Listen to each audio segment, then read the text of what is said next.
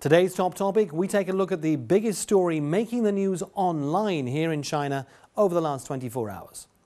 China's meteorological authority has issued a yellow alert on fog surrounding the country's central and eastern regions. That was on Sunday.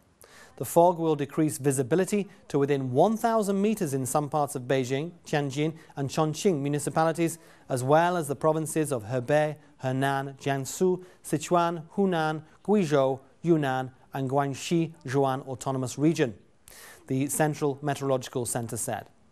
Plain areas in North China, regions along the Yellow and the Huai rivers, the middle and the lower reaches of the Yangtze River and South China will see haze on Sunday, the center said. On Monday, light and moderate snow will fall in northern parts of Xinjiang Uyghur Autonomous Region, and some areas are expecting heavy snow, the center said. Meanwhile, a cold front with lower temperatures by 4 to 8 degrees Celsius in China's northern and eastern regions from Sunday to Wednesday. Beijing was shrouded in dense smog for a second straight day on Saturday.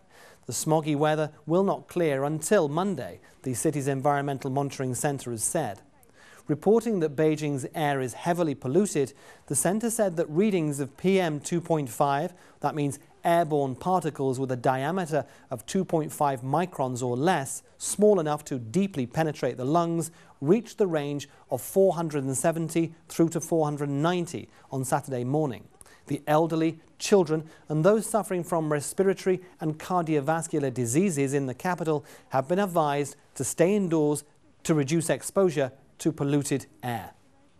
Meanwhile, heavy fog has blanketed other regions including Hebei, Tianjin, Shandong, Henan, Jiangsu, Anhui, Jiangxi and Hubei. In Shandong, more than 20 highways were closed as the fog reduced visibility in some areas to less than 50 meters, the Provincial Meteorological Center has said.